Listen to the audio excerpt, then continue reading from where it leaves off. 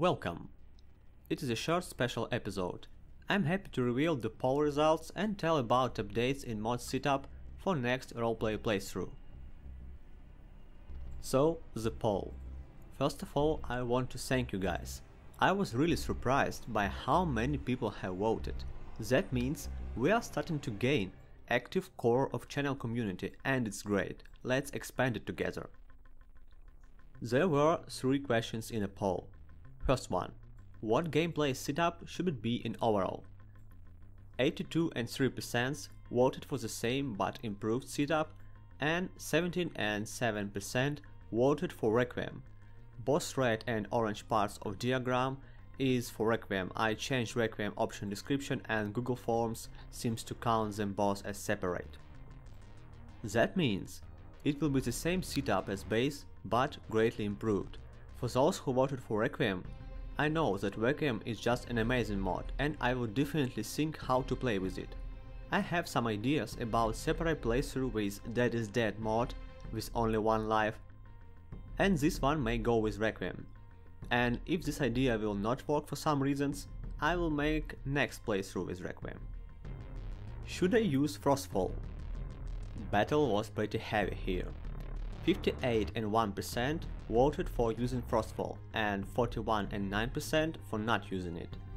I want both sides to be content, so I will use Frostfall, but I will do this on light settings. It will still add immersion, but not make playthrough much slower. What class should I play? 54 and 8% voted for Mage, 29% for Tank, and 16 and 1% voted for Berserker. So we have an obvious winner here. About the mod setup update. I have balanced enemy part of the game, kept still the same hard, but more immersive and tried to fix some absolutely overpowered enemies and bosses. Also, immersion part was improved greatly. I have combined a lot of small immersion, loot and balance mods, such as moral loot for example and scarcity and so on. Have you ever asked yourself why even at high levels each second bandit has dead gear for example, or even glass gear? Of course, high level enemies should be strong, but according to lore, there is absolutely no way that regular bandit or soldier can make a Daedric armor, or Dragonborn armor and so on. Loot and food system were also greatly overhauled to be more realistic. There will be no fast travel, but to compensate this, there will be greatly improved and rebalanced system of carriages and even ferries. Regarding the quest part of the game, I have added many new quests and new land mods, such as Helgen Reborn, Darken, Clockwork and so on. And this time, be sure, you will see them all in action. Also, on the top of this setup, there is an absolute masterpiece mod named Legacy of the Dragonborn. You can see fast showcase and description of it in my last Best Quest Mods video. Long story short, it is an amazing quest mod that actually makes you want to play the game and see how far you have progressed in it.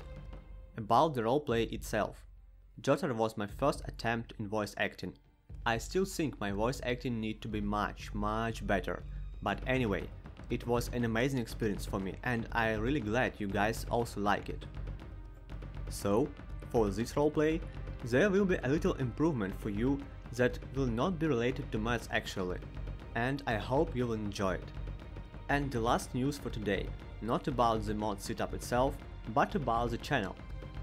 Thanks to your support and kind words, I'm really motivated to make new type of content each day. And now it is time to say that I'm already working on absolutely new category, the best Skyrim character build series. It will be based on Ordinator, and that's why you can use it for original Skyrim, Special Edition and for Xbox One. That's all for today guys, thanks for watching and see you soon.